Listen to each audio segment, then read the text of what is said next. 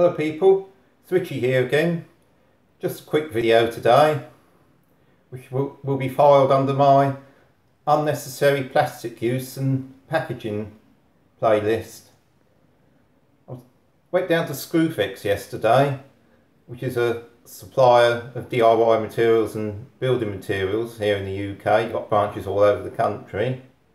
Needed a can of wood preserver for a fence project I'm doing in the garden, and bought a can of their own brand, no nonsense wood treatment, that cost £25, which is quite a bit cheaper than like Cupronol and Ronseal and that. Their equivalents are about £35–40 for much the same thing. Paints and wood treatments cost a fortune now here in the UK and probably everywhere else as well. Anyway, the point of this video is the product comes in a 5 litre metal can, tightly sealed on the top, but packaged in the plastic bag, which is a bit daft, isn't it? Why do they find the need to package a tightly sealed metal can in a sealed plastic bag?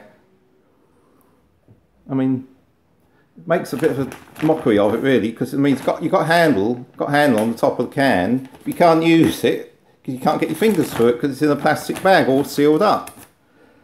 I mean, I don't know if it's like some EU regulation that's got to be done, but I think that's a complete waste of unnecessary use of plastic.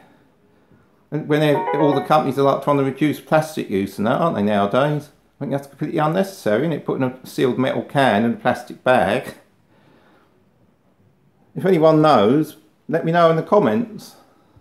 Whether it's some like EU regulation or some sort of silly law, or just, I don't know really.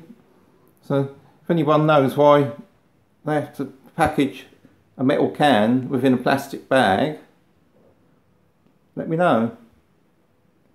So we'll see you on the next one, people.